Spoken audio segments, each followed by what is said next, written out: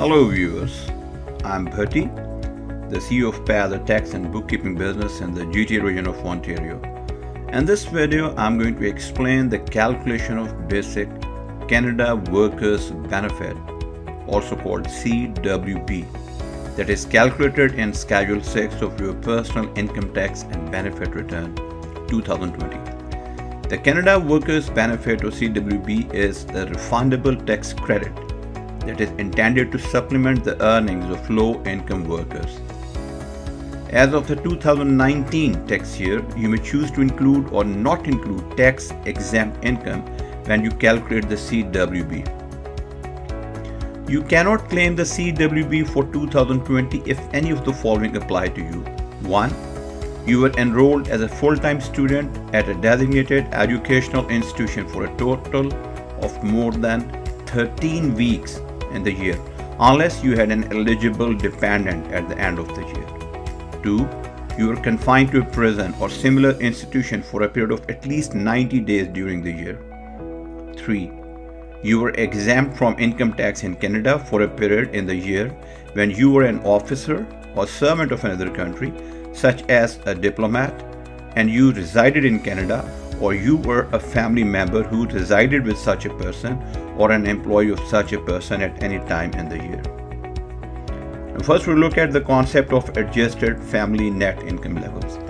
If you are neither an eligible spouse nor an eligible dependent and you want to claim basic CWB, then your adjusted family net income must be less than $24,569. However, if you are an eligible spouse or an eligible dependent and you want to claim basic CWB, then your adjusted family net income must be less than $37,176. Now we'll look at the calculation of basic CWB for an individual without a spouse or an eligible dependent. Suppose the working income amount on line 16 is $17,500. Now we're going to deduct the base amount, that is $3,000. Net working income would be $14,500. The CWB rate is 26%. So when we multiply 26% with 14,500, we get a value of $3,770. Now, if you had neither an eligible spouse nor an eligible dependent, then we need to enter the amount of $1,381 in line 21. That is shown on the screen. Now you need to write the amount from line 20 or line 21, whichever is less on line 22. So in this case, definitely 1,381 is the lower amount, so we have entered this amount instead of 3,770. Adjusted family net income is assumed to be the same as working income, that is $17,500. And again, there is a requirement if you had neither an eligible spouse nor an eligible dependent, that would be applicable in our case because we're dealing with the case of an individual, then you need to enter the amount of $13,064 that we have entered in line 24. Now we need to get an adjustment, line 23 minus line 24, and again if negative, enter 0. So in this case we get a value of $4,436. That is basically the difference between $17,500 and $13,064. Now the rate is 12% in line 26.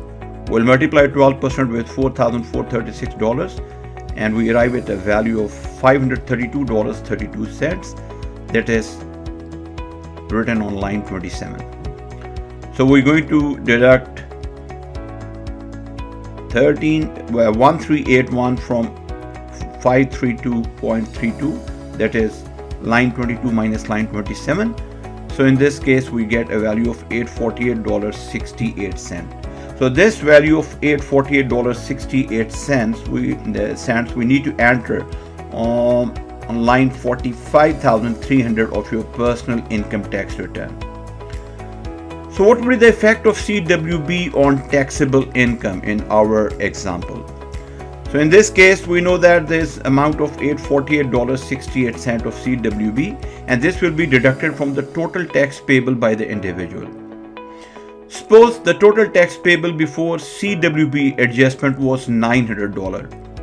So now after CWB adjustment, the tax payable will be $900 minus $848.68. That is $51.32. So it means because of CWB adjustment, the tax liability has been reduced by $848.68, and it has arrived or come to $51.32 because this individual falls within the category of low income group.